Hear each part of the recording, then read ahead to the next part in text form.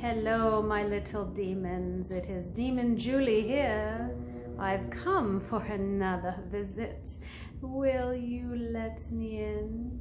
I have a special treat for you today. Oh yes, I wrote you a special story. It's called Where's Benji? And I will read you a snippet today. Oh, but I won't ruin the whole thing for you, no. If you simply go to killersanddemons.com and sign up for the deliciously dark newsletter, you will get the whole story for free.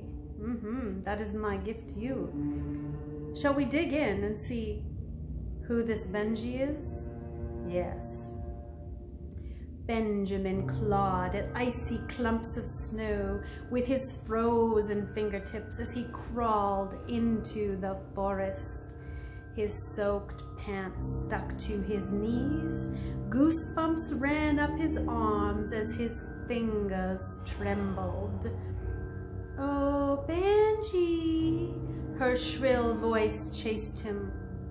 His heart thumped against his chest, temples throbbing, heart pounding. He narrowed his eyes and focused on the rough trail. Damn it! The path angled upwards into a wall of trees. He needed to make it to the top before she caught up with him. Stupid Trixie! Why did he go home with her that night? Because, dummy, she's hot.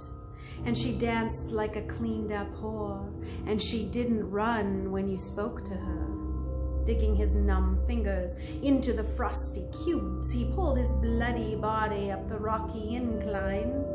Red syrup seeped from the gash in his thigh, drenching his pant leg in a black-red goo.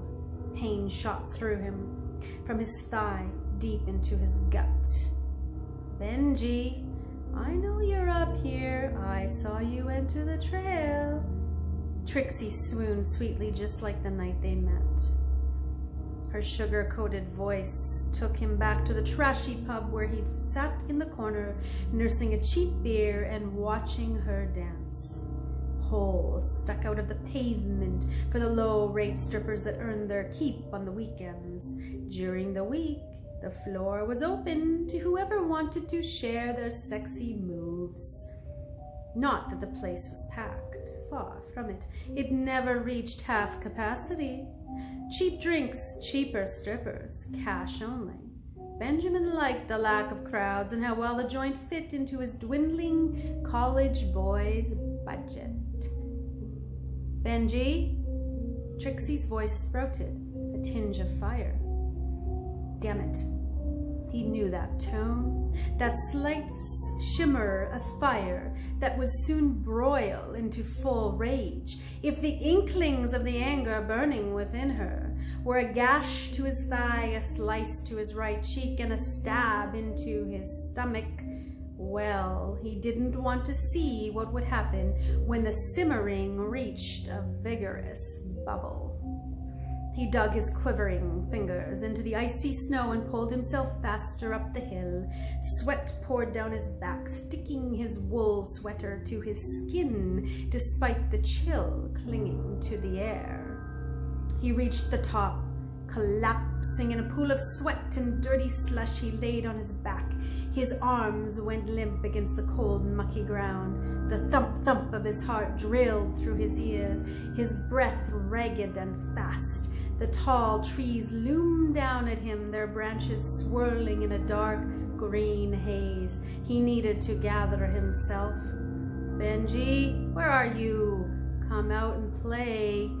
Trixie's voice seethed with frustration.